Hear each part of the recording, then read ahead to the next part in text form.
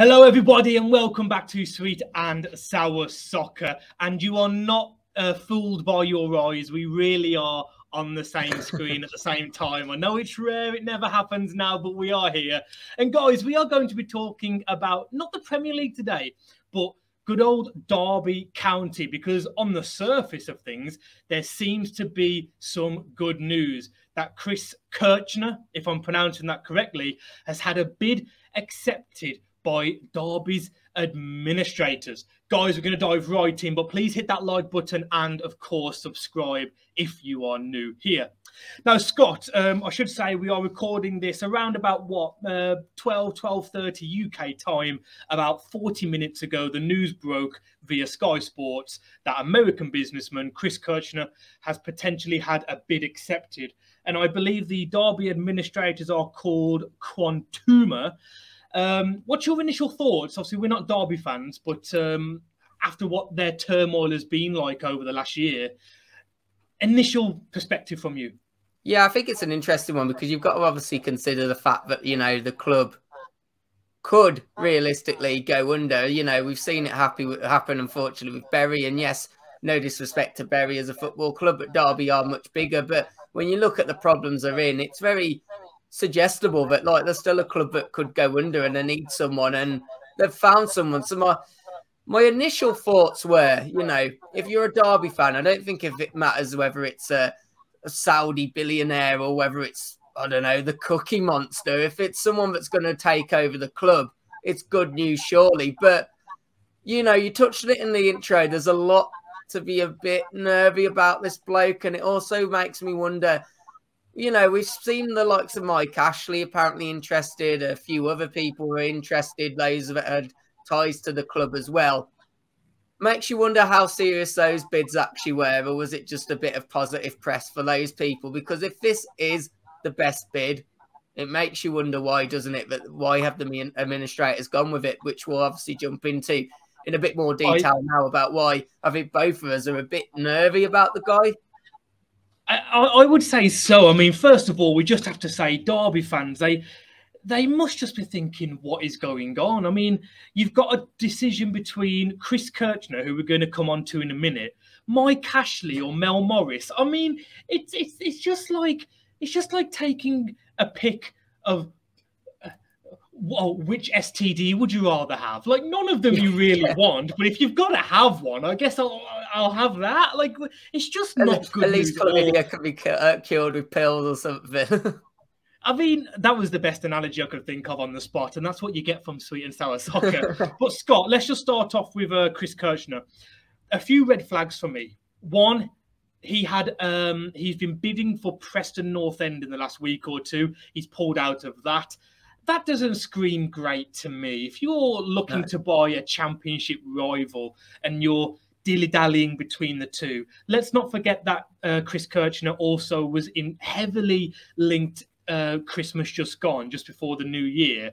And then he's gone to Preston and now back to Derby. That's one thing. He's also had to permanently delete his Twitter account because of previous historical homophobic and sexist tweets. That's not good. And then to top it all off, and listen, he's worth more than me, so it's not like I'm laughing at the guy, but in terms of buying a football club, a massive club like Derby, he's a CEO of an American company, but his net worth is only $5 million, and that's only because he's the actual CEO. So you look at it and you think, is this the best that Derby can get? And I think it's interesting as well, as you touched on, apparently the bid was around 20 million for Preston, seeing what a few Preston North End fans were saying. Apparently, when it got to the table, he then tried to negotiate a much cheaper deal than that. So you have to quantify whether this, you know, whether the Derby bid is going to try and do the exact same. And you look at the company, obviously he's involved in as well, that, you know, as you say, his initial net worth isn't great. And I think the company, you know, he's in charge of a tech company, which is, of course, growing, but a lot of their financing is through debt resource. And I think that's how he's going to buy Derby as well. It's been rumoured a lot of that's going to be through, and it'll have to be, surely, through debt equity. And you just wonder, does he have the right intentions? And once again, is he really the only and best option that Derby have? Well, we've seen the recent comments of Simon Jordan, of course, on TalkSport, where he's been saying he's not a fan of this guy at all. He thinks he's just been on social media trying to promote himself, putting himself about with multiple clubs in the Championship. One problem I've got, and I've tried to get an accurate figure online, but there's so many publications that quote different figures. From what I can gather, Derby's debts lie anywhere between 50 to 80 million pounds. And I'm not an accountant, but that just seems to be the figure. About 30 to 40 million in debts to the HMRC. They owe 10 to 15 million pounds to a US investment firm. Then there's a few other debts as well. How are Derby going to want? Because we all thought the way that Derby would go forward was Mike Ashley comes in, writes off the debt, you start from square one, and you try and build from potentially League One, or if they stay up. That can't happen if this guy comes in.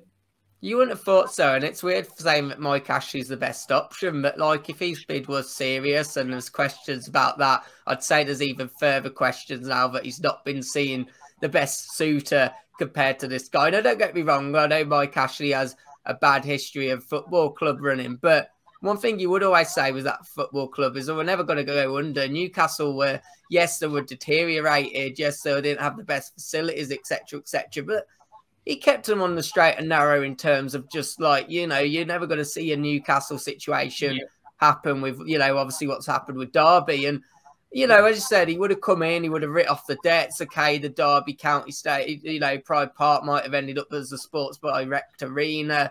And we know that Sports Direct have ties to the Derby area. But it seemed plausible. With this guy, I think, as you say, it doesn't seem plausible. And what's also interesting is this is a guy that was in the running early December, then decided to pull out by Christmas, and now has come back in. I think you touched on it. He just seems to be trying to put his name about, trying to buy other clubs as well. You have to wonder what his best interests are, and you just hope that they are going to be good for Derby, and or at least save them. Maybe he might not put in substantial money, but even if he can save them and then sell it on for a profit to someone better a few years down the line, I think Derby fans would take that at the moment. I think they would. And you know what? I think the main focus of this video, as it always should be, and I'm not just saying this to win favour with Derby fans. I'm not just saying it to get likes and subscribers. It's always the fans that are the worst off. And, you know, you go back through Derby's history, they've done the double. You know, Brian Clough, their exploits, not just, you know, in terms of winning trophies, but they've actually dominated the old Division 1, you know, the Premier League many, many years ago. They're a massive club, and your heart goes out for Derby. Hopefully the fans can have a club to support in a year, 2 years, 5 years, and hopefully they can prosper in the future, and they'll look back on this and say, you know, it's a learning curve. We'll make sure that it doesn't happen again. Have you got anything else to add? Because I just feel like... My final thoughts on it was, though, you know, okay, I think, you know, we're a bit confused by it. I think, obviously, as you mentioned, Simon Jordan's had his say on the bloke.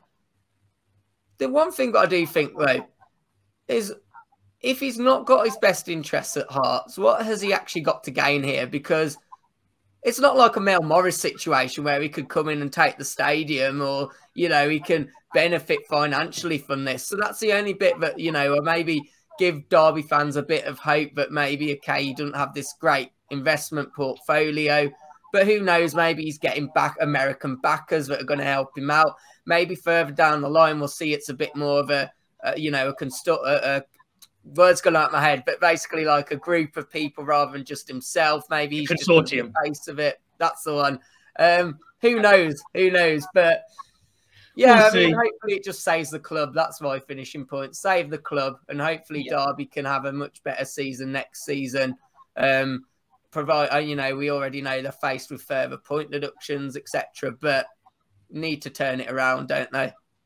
I completely agree. Let's end on there. Derby fans, we wish you all the luck in the world. And do us a favour, if you've made it this far, please like the video and subscribe if you haven't already. We are a general football channel, and we will see you again. Yes, see you on the next one. Goodbye.